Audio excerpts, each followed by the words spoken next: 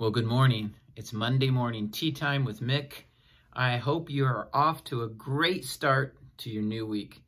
I'd like to bring you a word of encouragement, if I may, from God's word. I'm reminded of the minor prophet Hosea. And in Hosea chapter 6, verse 6, one of the life verses for me, Hosea said this to the nation of Israel: "It's not your sacrifice that I desire, it's your love. It's not your offering that I hope for. I want you to know me." Wow, pretty powerful words from the prophet, isn't it? So often you and I get caught up into the works mentality. And the works mentality is a very dangerous thing to get engaged with God. And why is that?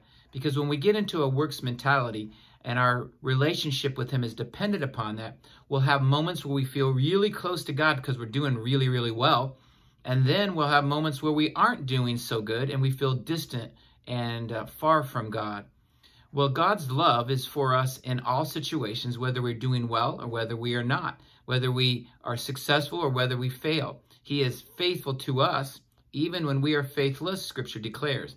And what He's saying to us is there's nothing wrong with your actions. There's nothing wrong with good deeds, but they should follow simply because of a love relationship, not to try to earn a relationship. Big difference. But that's difficult, isn't it? Because we live in a society that's all dependent upon what we do.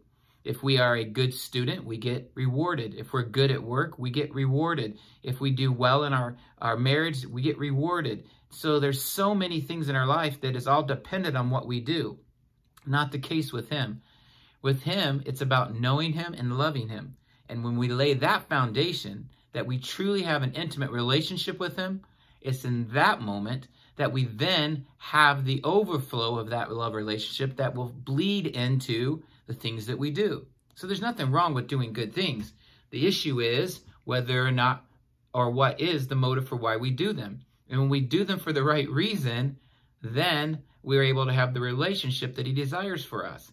I hope that's really, really helpful for you, because it sure is for me. I know that in my own life that I sometimes get caught up into this, hey, God, look at me moment when I feel like I have sacrificed or done so many good things for Him that somehow He's now obligated that He needs to engage me and bless me extra.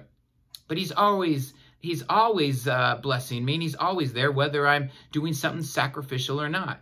The things I do is as a result of my love relationship with Him. And that makes all the difference in the world. And that gives me the security to continue to move forward. I hope the same is for you today. So if you're in a moment where you're not doing well, He loves you. If you're in a moment that you are doing well, He doesn't love you anymore. He simply loves you. He's there for you every moment of every day. A wonderful truth for us. So let's lean in. What do you say? Let's get closer to Him.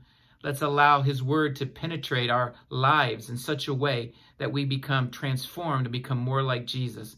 Then our motives can be checked and our desires can align and our heart can beat as His.